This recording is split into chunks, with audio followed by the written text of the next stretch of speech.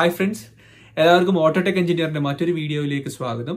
ഈ വീഡിയോ കണ്ടുകൊണ്ടിരിക്കുന്ന എല്ലാവരും ഒരുപക്ഷെ യൂസ് ചെയ്യുന്ന ഒരു ഗാഡ്ജറ്റ് ആണ് മൊബൈൽ ഫോൺ എന്നുള്ളത്. ഇന്നത്തെ സ്മാർട്ട് ഫോൺ യുഗത്തിൽ ഈ മൊബൈൽ ഫോൺസ് നമ്മുടെ കംപ്ലീറ്റ് ലാപ്ടോപ്സിനെയും ഡെസ്ക്ടോപ്സിനെയും എല്ലാം റീപ്ലേസ് ചെയ്തിട്ടുണ്ട്.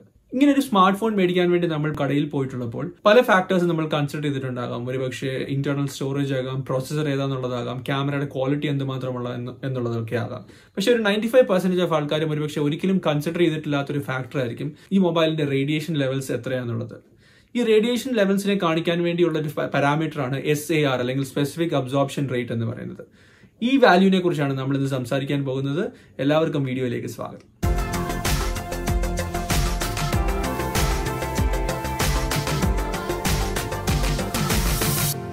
ഒരു മൊബൈൽ ഫോൺ നമ്മൾ യൂസ് ചെയ്യുമ്പം അതൊരു റേഡിയോ ഫ്രീക്വൻസി ട്രാൻസ്മിറ്റ് ചെയ്യുന്നുണ്ട്.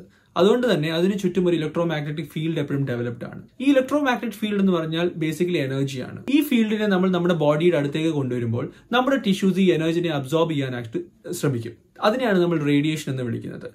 SAR അല്ലെങ്കിൽ സ്പെസിഫിക് അബ്സോർപ്ഷൻ റേറ്റ് എന്ന് പറഞ്ഞു കഴിഞ്ഞാൽ ഈ എനർജിയുടെ എന്തുമാത്രം ഭാഗമാണ് അല്ലെങ്കിൽ എന്തുമാത്രം വാട്ട്സ് ആണ് നമ്മുടെ ബോഡിയിലെ 1 കിലോഗ്രാം സെൽസ് അബ്സോർബ് ചെയ്യുന്നത് എന്നുള്ളതാണ് SAR വാല്യൂ എന്ന് പറയുന്നത്. ഒരു കാര്യം നമ്മളിവിടെ കൺസിഡർ ചെയ്യണം.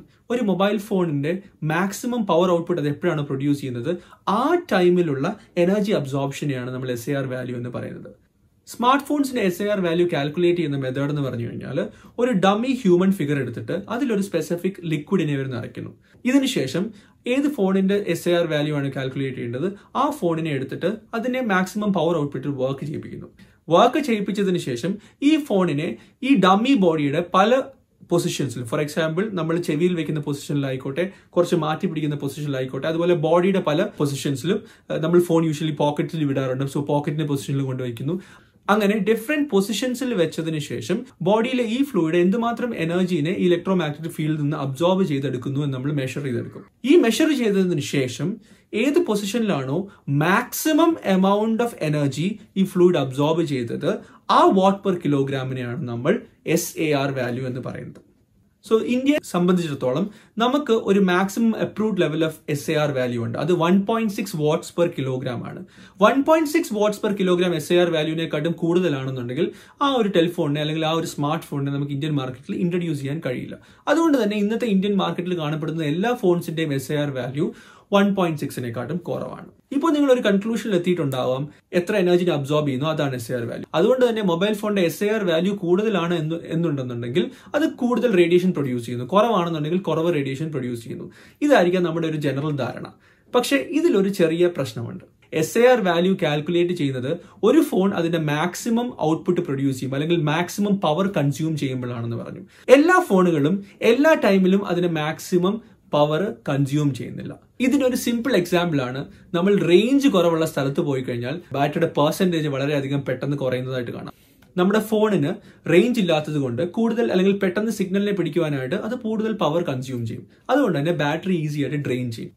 അല്ല, നമ്മൾ ഗുഡ് സിഗ്നൽ സ്ട്രെങ്ത് ഉള്ള ഒരു സ്ഥലത്ത് നിൽക്കുകയാണെന്നുണ്ടെന്നുണ്ടെങ്കിൽ നമ്മുടെ ഫോണിന് സിഗ്നലിനെ റിസീവ് ചെയ്യാൻ വേണ്ടി സ്പെൻഡ് ചെയ്യേണ്ട പവർ വളരെ കുറവാണ്, അല്ലെങ്കിൽ പവർ കൺസപ്ഷൻ ആ ടൈമിൽ സിഗ്നൽ കുറവുള്ള ഒരു ഏരിയയിനെക്കാട്ടും കുറവായിരിക്കും. അതുകൊണ്ട് തന്നെ എല്ലാ ഫോണുകളും ഡിഫറെന്റ് കണ്ടീഷൻസിൽ ഡിഫറെന്റ് പവർ കൺസംഷൻസ് ആണ് നടക്കുന്നത്.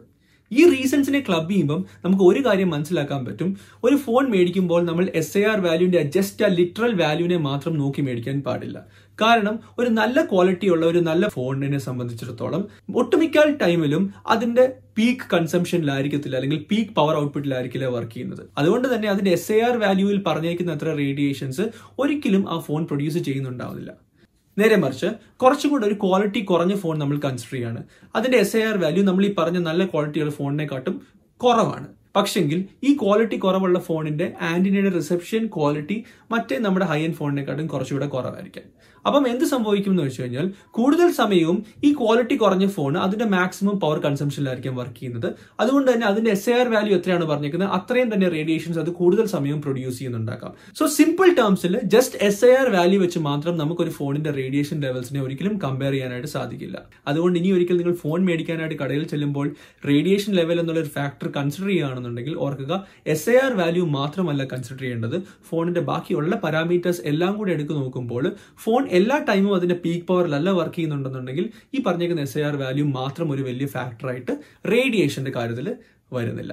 സോ നിങ്ങൾക്ക് SAR വാല്യൂവിനെ കുറിച്ചും ഫോണിൽ പ്രൊഡ്യൂസ് ചെയ്യുന്ന റേഡിയേഷൻസിനെ കുറിച്ചും ഒരു ഐഡിയ കിട്ടിയിട്ടുണ്ടെന്ന് വിചാരിക്കുന്നു. ഇതുപോലുള്ള ടെക്നിക്കൽ വീഡിയോസ് ആയിട്ട് ഇനി നമുക്ക് കണ്ടുമുട്ടാം. Till we meet next time, this is your auto tech engineer Rinku Mathew signing off. By.